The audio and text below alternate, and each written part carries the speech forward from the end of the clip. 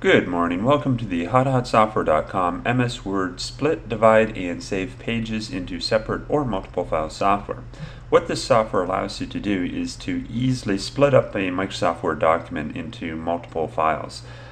This could be useful, say if you had product descriptions and you need individual files, or you had images or something along those lines and you just needed to split it up. So it's actually really quite simple to use.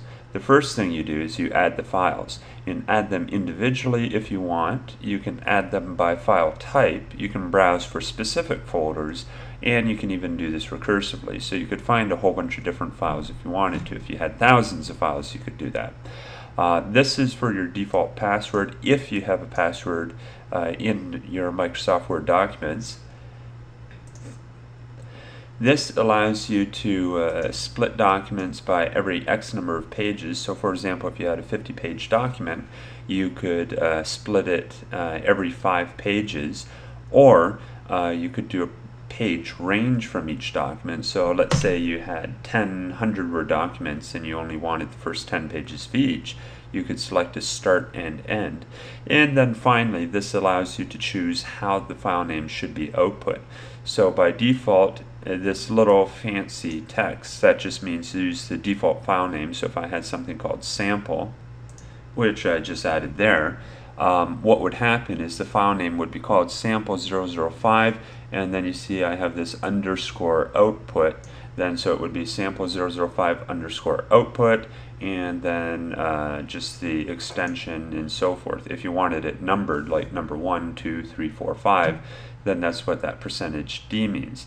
So anyways, once I had things set up, I would simply make sure MS Word is closed, because the software does rely on it to operate correctly. So you need to make sure it's closed, and once it's closed, you click on the Start Dividing Documents, and then it'll do that.